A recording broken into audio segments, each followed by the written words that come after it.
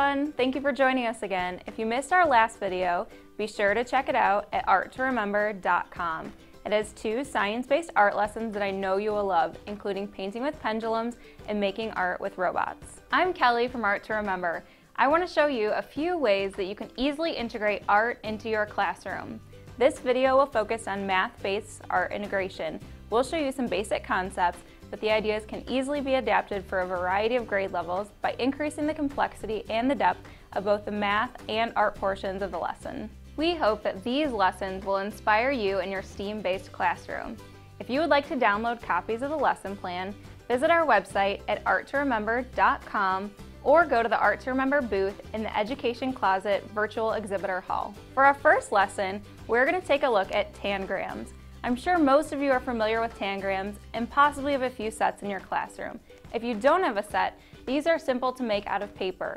You can download a template from our website and make several copies for your classroom. Tangrams are a great way to introduce your students to geometry and get them involved in more complex concepts in a hands-on way.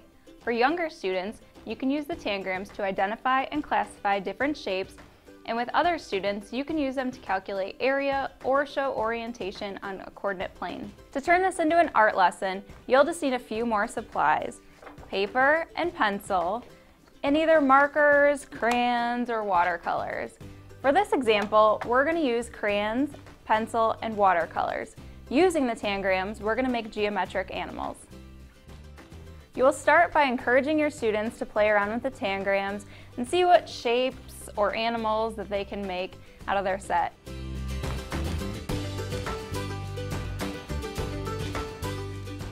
You may even want to provide sample cards, like these, to help them along. Once they've decided on an animal, have the student trace each individual shape.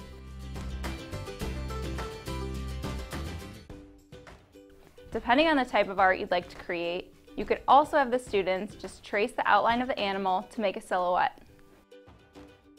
Next, have students remove the Tangrams and trace over the pencil and crayon. People ask me what my secret is, I just smile and say, follow me. I'm sitting on top of the world, on top of the world. Life's too short not to really live, I got a big heart, I can let you in.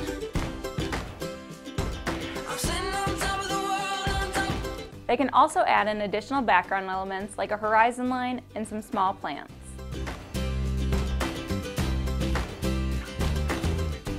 Then we will fill in all of the white space with watercolor.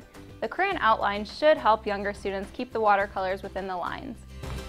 People ask me what my secret is, I just smile and say, live for today.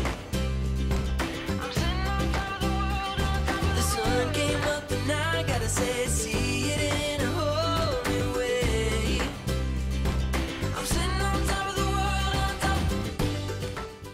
If watercolors aren't an option for your students, this lesson can easily be adapted to work with crayons, markers, or even colored pencils. You may want to have them finish the piece by outlining their animal in black. Let's look at a few examples.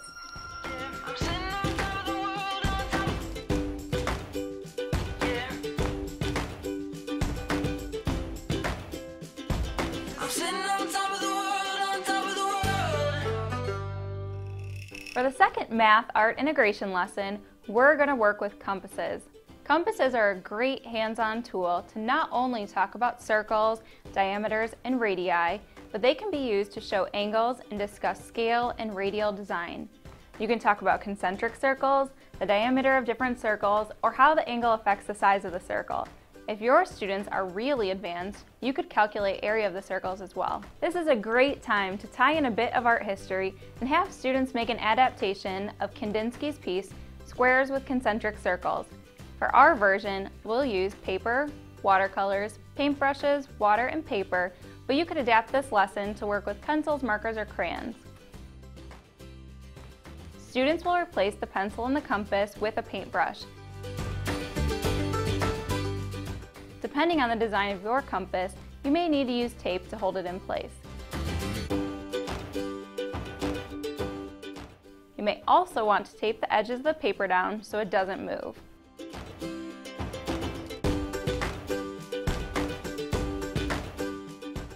To start start, have your students mark 6 points, equal distance apart on their paper.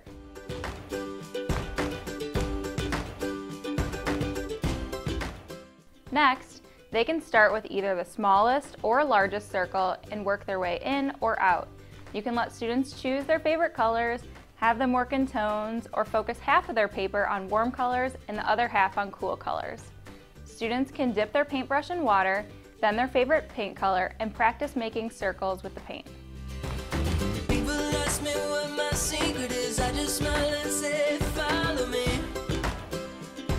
I'm sitting on top of the world, on top of the world. Life's too short not to really live, I got a big heart, I can let you in. I'm sitting on top of the world, on top. Yeah. I'm sitting on top of the world, on top. Once they finish making their circles, there are many ways to fill the page with color. You can have students lightly shade the entire paper, or they can fill in the white space between the circles with different colors.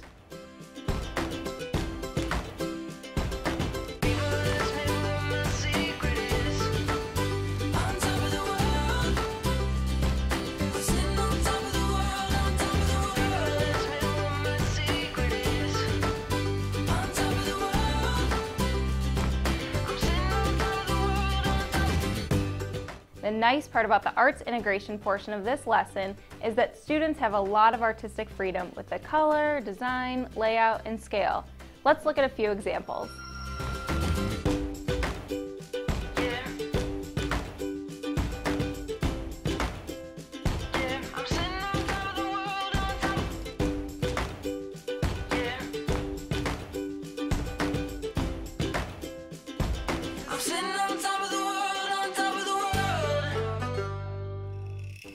Art to Remember has made the fundraising process as simple as possible, which is why teachers love it. Students and parents love it too because they get to purchase keepsake items featuring their students' artwork. We know that teachers are busy, so we've made the process very simple. You can complete the entire fundraiser in 5 easy steps. But I think the most important reason that schools do choose Art to Remember is that we work every single year to make the program as easy as possible for the art teachers that work on it. I mean, one of our core values is continuous improvement, and we focus on how do we help schools make more money and do less work making that, making that extra money. And we've boiled the program down to 5 simple steps that the teachers can, when they do that 5 simple steps, they're all done with the program, and we get feedback every single year about how easy the program is, and even more rewarding to us, how much easier it was this year than it was last year. I really feel like Art to Remember has products that parents really want to have with their child's artwork on it. I think they make excellent Christmas gifts and gifts for loved ones, and it just seems to make more sense to use Art to Remember as our fundraiser than any of the other products that are out there. The reason that we've chosen to do Art to Remember is the fact that while it is a fundraiser, it's really not a fundraiser, because so many times during fundraisers, we all sell products that $10 worth of gummy bears in a plastic cup, and it's really not a very good value.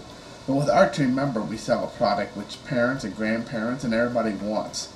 It's a product that's of high quality, and it's a product that the children have created in a lasting memory. So that's why we do Art to Remember.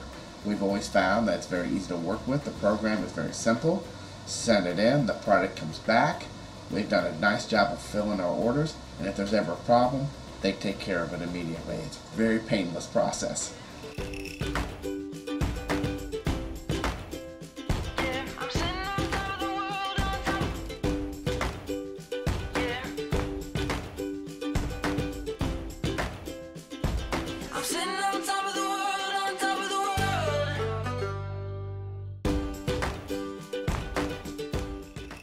There are many more ways that you can incorporate math and art into your STEAM classroom.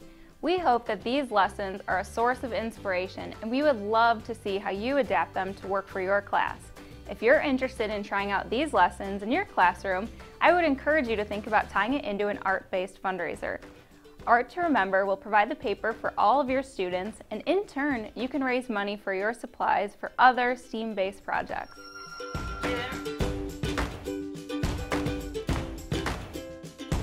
I'm sitting